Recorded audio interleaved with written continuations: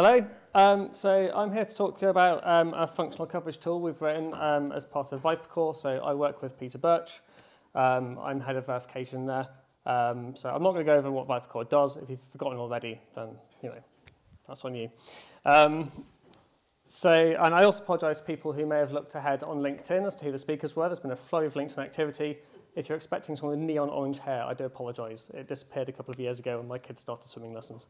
So my LinkedIn profile is a little bit out of date. We've written a new functional coverage tool. I realise there's some out there already. There's UVM style coverage, and there's obviously cocotb coverage, but it wasn't quite what we wanted. And hopefully this has some unique features that might be useful to some. So I've written it. It's fully written in Python, so it has very easy integration with Python test benches. It's great for data manipulation, obviously. It's also simulator independent. We don't run it alongside the simulator. It attaches to your test bench, so you don't even have to use a simulator. And it's fully open source as well, so it's useful. The reason for writing it mostly was that we worked at a previous company. We really liked their approach to coverage, which was different to anything else I'd encountered in my career. And when we left, we couldn't find anything quite like it. So we just remade it, but better. So here's some of the features it has. These aren't all unique to this. Obviously, there's a lot of common features, but it is hopefully fairly fully featured now, and there's a few quite nice ones we've got. So to start with, I'm going to go sort of from the bottom and work my way upwards. So cover points are made up of axes.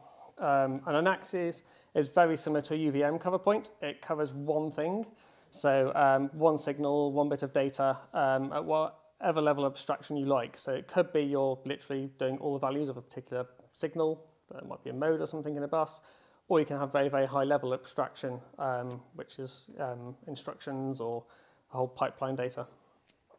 So you pass it an axis, a name. You can optionally provide a description and a list of values. So if you give it a signal, it won't automatically know what values that signal can take. You'll have to tell it what values you want covered. And you do that by providing a list, set, or a tuple, but preferably a dictionary is quite useful. A dictionary allows you to name your values. So instead of just a list of numbers, you can actually apply meaning to those, and that will show up in your coverage. You can specify discrete numbers, or you can specify ranges, and the axis will handle that for you. So you can say between 2 and 10, and you can then pass it the number 7, and it'll know which one that applies to. We've also built some helper ones, so you can say most significant bit axis, or a 1 hot of 4 bits, and so forth. So here you can see some examples of adding access. So this is within the coverpoint setup phase, which I'll come to next. You can specify name, description, and then top example is just a list of names. This could be instruction names if you're doing a CPU.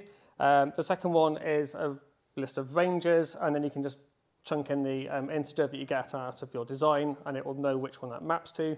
And at the bottom is an example of our 1 hot one. You say 4-bit 1 hot, and it will work that out for you. I was going to say, the example that is, we've got a massive example and loads of documentation on the GitHub page. It's all pet-based, so there's a lot of dogs in this. Sorry, you're using quite a few terms that I don't understand. Okay, sorry. Can you explain 1 hot pet, I think you just said?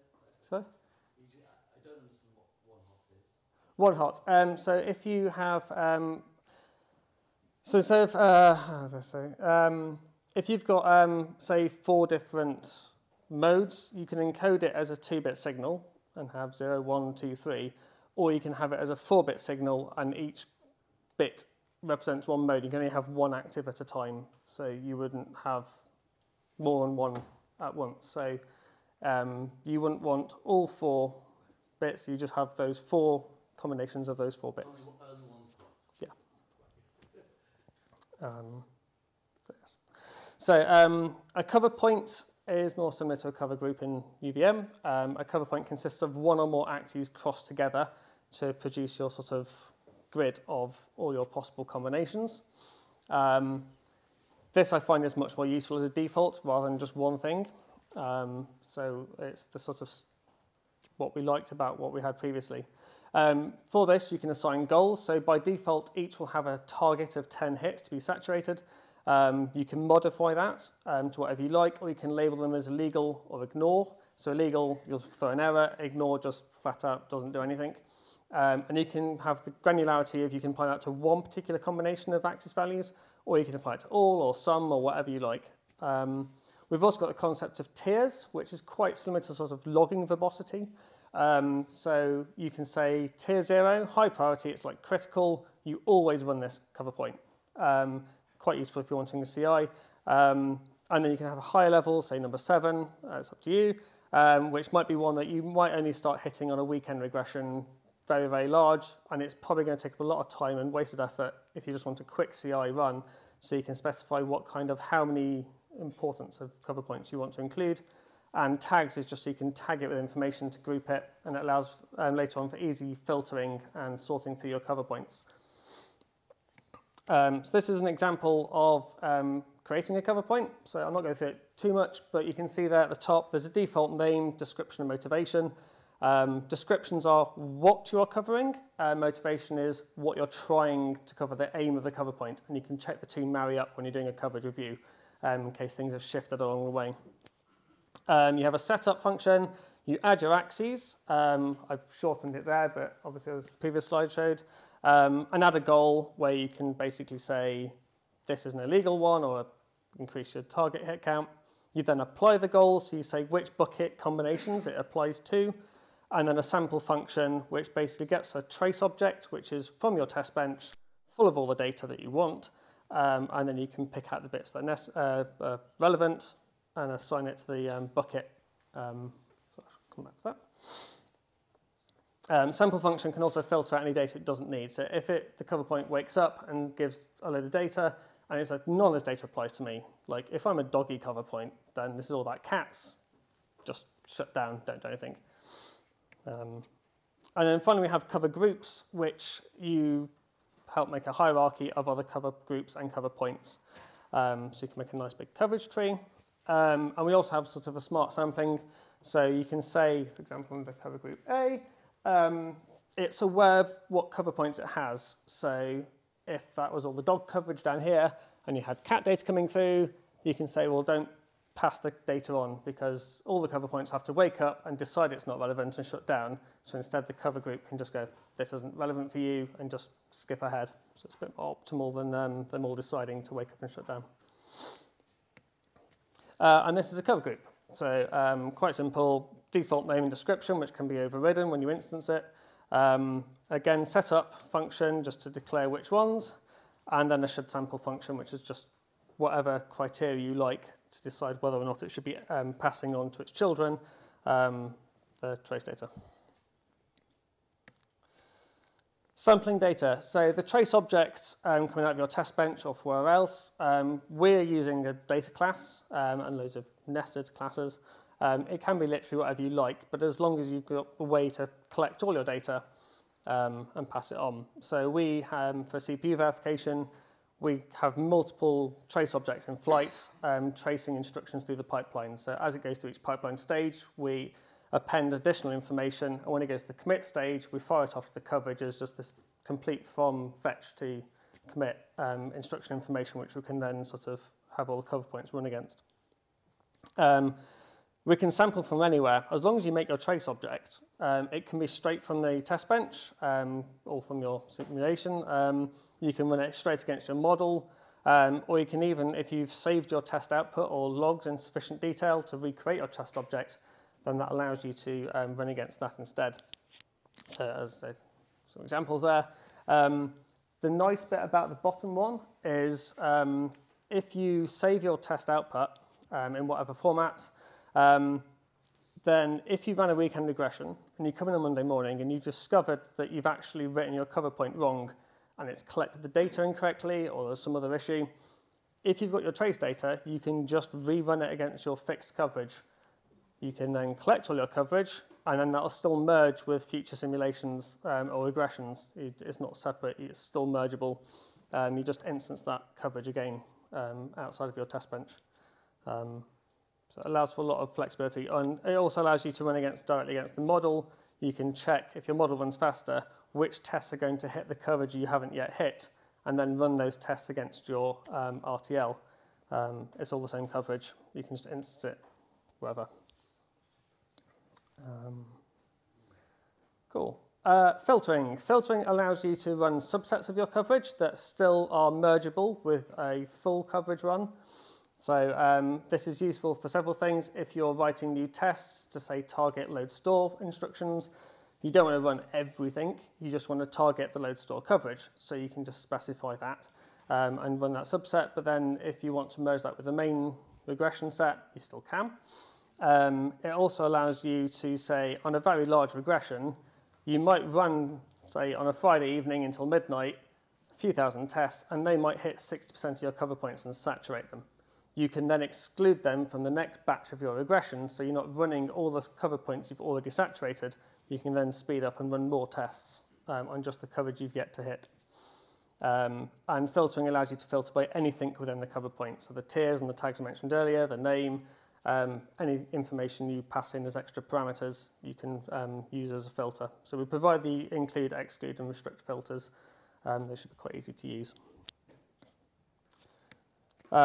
We've also got a web-based viewer, so you can dump stuff out in the console, but my colleague Ed has written a very nice web viewer, so it opens up in your browser, allows for easy navigation, filtering of values, so you can just see the buckets you want to see.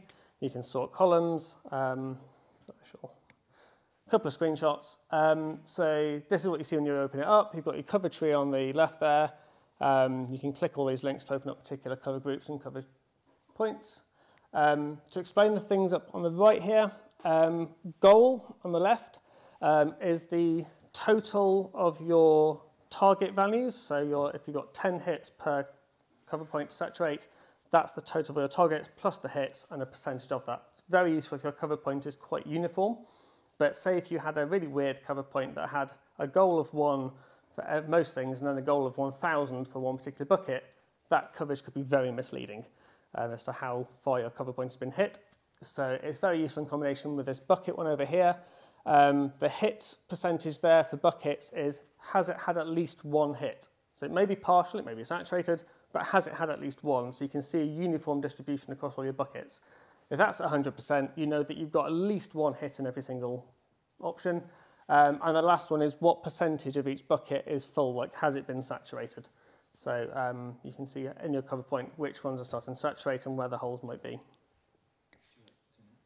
Okay, cool, thank you. Almost there. This is what happens when you click on a cover point. There's a little button at the top so you can sort, or you can click on the filter option and just see, I don't see, Graham and Peter on this list, and it will just hide all the other ones. You can concentrate on where the holes might be.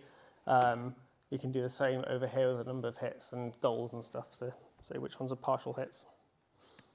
We're using this internally. This is our main functional coverage tool. So it's under active development. We've got a feature roadmap. There's more on the GitHub page, but we are working towards better merging, providing a minimal test set that hits the same coverage. From regression, tracking which test cases contributed to which bits of coverage. So you can say this bucket was hit by this test, so you know where to focus your energy if you've got holes. We haven't optimized any of this for speed yet. It's all written in Python. It's not particularly fast, but until it matures, and then we'll work out where the bottlenecks are. But it's fairly good for now. Cool. Thank you. So that was what my hair used to be.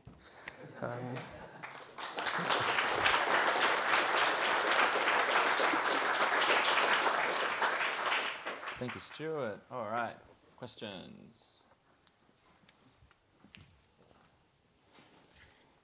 Rob. So I noticed on the web page it's like you suggest use it with covergroups, or you'd be interested in other backends. Would you be interested in Amaranth Sim, the new Sim backend in Amaranth? Stuart, could you repeat the question, please? Sorry, is that just so you can use it with? Can you use it with other things? Would you be interested in contributions to use it with the Amaranth Simulator backend? The Amaranth Simulator backend would be fine. Yeah, I mean, to be honest, you instance it and then There's better documentation on the GitHub page. I've skipped over a lot, but it's basically you instance your coverage in your test bench. It doesn't really matter if that's talking to a model, a simulator, anything. It just goes into a test bench and you pass it the trace object. So it doesn't really require any amendments to bucket to make it work. It's just a Python instance that you pass your trace data into. So it should be very easy to just hook it up to whatever you like, be that a log parser, a simulator, a test bench, model, should just work. Yeah. Stuart, I have a question. You alluded to the fact that, or you didn't allude, you explained that you can rerun, coverage collection against an existing trace. You don't have to like regenerate the stimulus. What sort of trace? Like GTK wave, VCD? Not that kind of trace. Your trace? My trace object. So it's probably the bad name for it. Yeah, it's basically a data class. We use a data class full of all our objects, data that we want to. We've pulled out the pipeline, we've populated it. It's just a Python object full of all the data that's interesting. Yeah. If you export that into SQL or YAML or XML or even just a human readable log that you can reparse with the right amount of data, you can reform that Python object rather than it coming straight from the test bench live at the simulator. Yeah. You can just save it and then just replay it back into the coverage if you want to change your coverage without having to rerun all your regression. Yeah. So obviously it's a lot of data to store, but it's a lot quicker to then modify your coverage and play with it with a big regression set of data. Yeah, yeah, I like that idea. That's cool. Christian, go. I apologize up front. This is a bit of a bike shedding thing, but could you use something else than the word axis and then axes? Because it's kind of annoying if I have to think about the plural. Oh, I replaced the I by the E. Could you use label and then labels as the plural? Well, for non-natives it might be, and for hardware designers who use AXI bus, there's like, oh, this is not multiple AXI buses. It's we're not particularly tied to it. It's called axis because you sort of plot out all your on like a Cartesian grid of all your possible combinations. So it's kind of axes of a grid. It's also the word that our previous company used. I'm pretty sure that people from that company may recognize a lot of the syntax that's up here.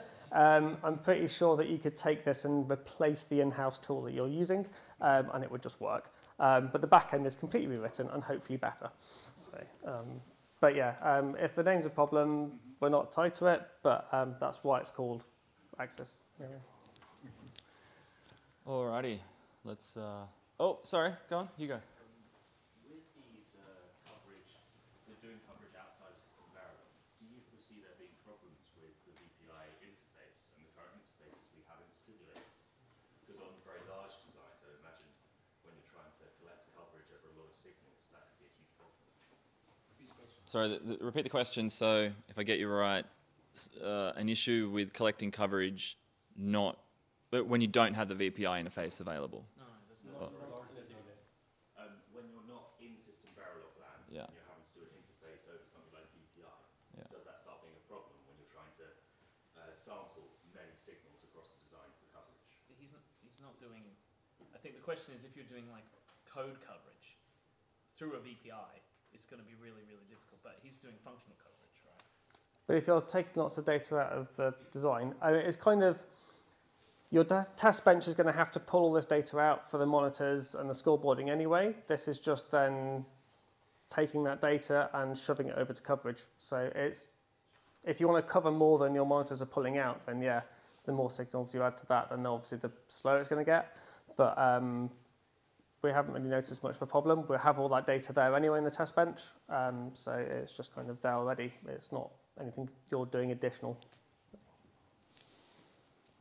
Okay, let's thank Stuart. Cheers, mate. Thank you.